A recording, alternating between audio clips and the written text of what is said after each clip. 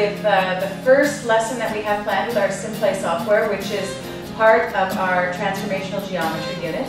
So today what we're going to be doing is we're going to be looking at rotations, reflections, and translations. To get us started, what we like to do is we like to do a little bit of a physical warm-up and show some of these concepts with our body and in pairs and so forth. So what I'm going to do is I'm going to start that and guide you through that and see how that goes. So the first thing we're going to do is just stretch up, because it's really important to for the kids to sort of start to warm up while we're doing this.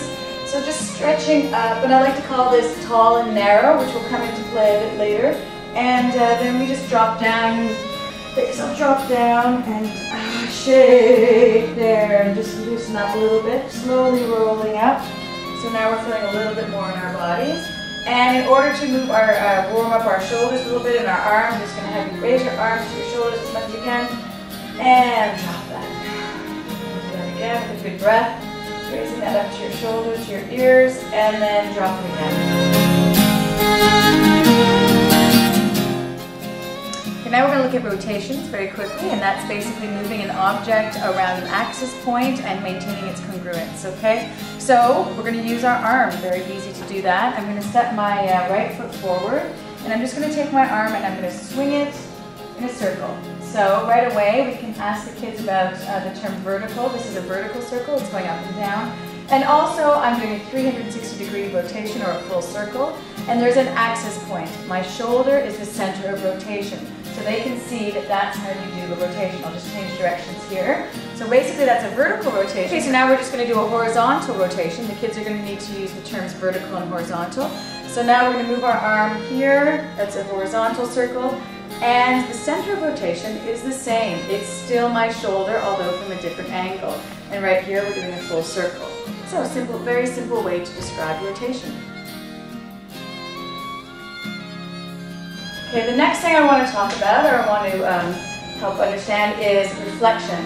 Now, generally speaking, we will get the kids to work in pairs. It's great if the kids are in a circle already. Easiest way to do this is either, for me, sometimes walk around A and a B, A and a B, A and a B. That kind of seems to help with organization for the kids. If that's, if you find that your kids will pair up easily, you just say turn your partner to your right, and they'll have a partner there. Before I do that, I usually take them through one more stretch, which is we stretch our arms up, and then we gently roll down. So we're all rolled down. Keep your knees bent. You're nice and loose there. And I tap my fingers to the left. Take a nice deep breath there. And you'll feel the stretch on that side of your body.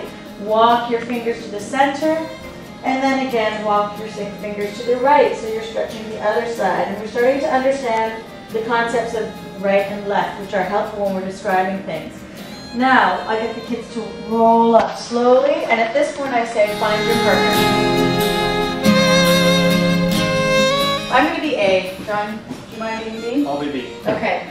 So, I get the kids to do the same thing again, so we're going to go over slowly, bending down. Bend your knees and let yourself go over to the side.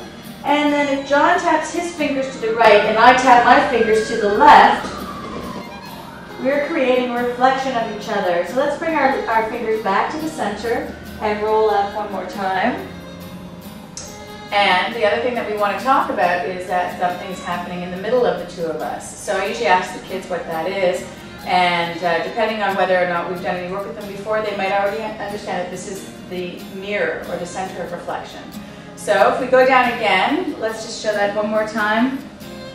So we're each going to go to opposite sides, and then the kids can actually visually see how they're reflecting each other. And let's go back to the center and roll up.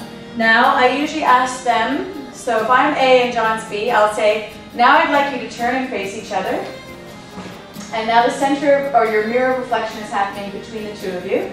So if you want to make up a sort of movement yourself, have A make up a movement, which I'll do now, and then B can reflect that movement. Okay, so I'm going to do this. Good job. He needed to turn his head, then now we have a center of reflection. Okay, now we'll switch partners, and now the other, B can make a reflection for A.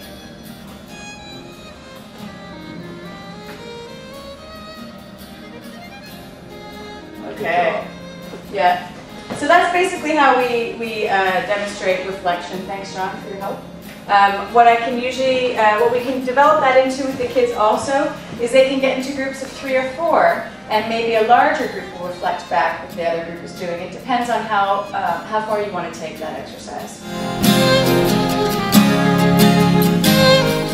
So right now we're going to talk about translations. A translation is when you move an object in a certain direction and you maintain its congruence. So I will use myself as the object in this example, and I'm going to move myself to my right by 3 paces. Easy enough, right? Here we go. 1, 2, 3. And there you have it. It's as easy as that. Let's try another one. So this time I'm going to go 2 paces to the left and backwards 1 step. Okay, ready? Here we go. 1, 2, and then backwards. Now you can have some groups of kids try this out and see how they do with it.